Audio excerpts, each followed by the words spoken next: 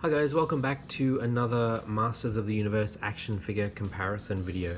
Today we are going to have a look at Hordak. As you can see, we've got a lot of figures, so let's get straight into it. First up is his vintage figure. I didn't have this one as a kid. This one was my brother's. As you can see, he never really played with his Masters of the Universe figures, so I inherited them all when he was too old for toys. Thankfully, I never suffered that same fate. So yes, this is original Hordak. Next up is Hurricane Hordak. So this Hordak has this gold vac metal on him. He has 3 different attachments, as you can see, and he has a spinning dial on his back to spin his action feature. And they're interchangeable, just unplugs and the new one plugs in. So that is Hurricane Hordak. Move him to the side. Next up we have Buzzsaw Hordak. Now this one I bought on eBay. He was mint on card. This was probably the early 2000s. His plastic is very sticky to touch, so I think he's been exposed to the sun. He was like this when I got him. Also, when I opened him, he was actually broken. So his action feature doesn't work. As far as I'm aware, you're supposed to pull down this tab that his cape is connected to, and this buzzsaw thing is supposed to fly out of his chest. But this is broken. The little mechanism in there was in about 5 pieces when I opened him up, so he's actually never worked. So to this day, I don't fully know how that is supposed to work. He's very barrel-chested. Yeah, he's a lot thicker to fit that action feature inside his chest cavity. Okay, and next up we have 2000X. So this Hordak was not actually an action figure. He was a mini statue, or as they used to call them back then, a staction, which is kind of a combination of statue and action figure. So this was the Hordak staction that came out. He has the amazing 2000X detailing, and he's probably one of my favorites overall, just because, you know, just the level of detailing that the 4 Horsemen put into these guys was just amazing. Now, because of his the way he's been stored just in a box, his legs have warped a little bit, so he needs a little bit of sticky tack to help him stand, because his feet are just not quite flat. But that's okay. Yeah, as I said, he's one of my favorites. Okay, next up we have the classics. So I believe this was the first one released. His original look, I guess.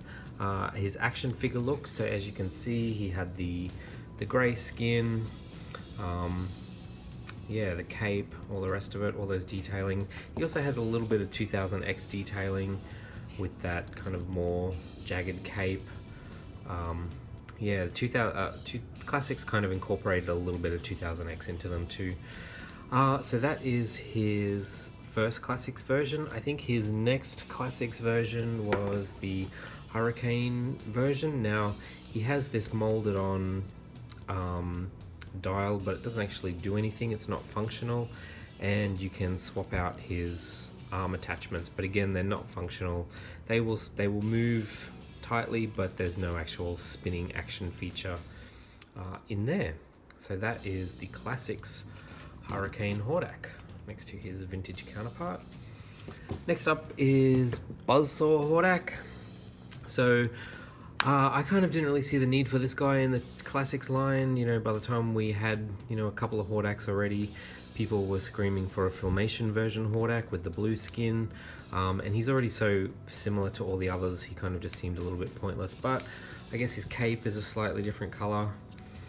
They changed him up a little bit. They gave him, you know, black highlights on his boots instead of silver, that kind of thing, just to make him a little bit different. You know, this one has the dry brushing on his paint, this one doesn't on his belt. So that is Buzzsaw Hordak. His chest opens up, he has the saw in there, but again, non-functional. It doesn't actually shoot out or anything, it just kind of sits in there. Okay, and then next up was a chase figure from memory, I think this was the first chase figure that Matty Collector ever did, and it's the Spirit of Hordak. So in the 2000X cartoon, and I think in the comics, Hordak was basically trapped in Despondos, and he could only appear in a ghost form, in this spirit form. So this was, I guess, an homage to that Spirit of Hordak figure. And then we finally got a Filmation colored version Hordak. He was a San Diego Comic Con exclusive. He has, this arm is removable, so you can have a regular arm or this really cool claw arm. I like this arm a lot, actually. And that attachment, that hand attachment. So that was Hordak.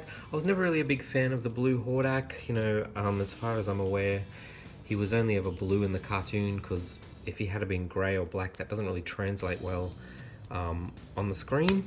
So they made him blue to simulate that black colour. And then people just wanted him in this blue colour all the time. But anyway, that is Filmation style Classics Hordak. And the latest one that just came out a couple of weeks ago is the Filmation style Hordak from Super 7. So as you can see, he has a whole new sculpted torso. Both of his arms are removable, so this cannon arm can fit into any side. He also comes with another arm, so you can have, you know, two arms or the cannon arm in either side. So I do like this one a lot. I think he's translated really well. Mine has some paint app issues, but overall he's pretty good. Yeah, so that is all of my Hordak figures. So if you stick around, I will post some close-up photos of these guys for you to have a look at. Thanks, guys.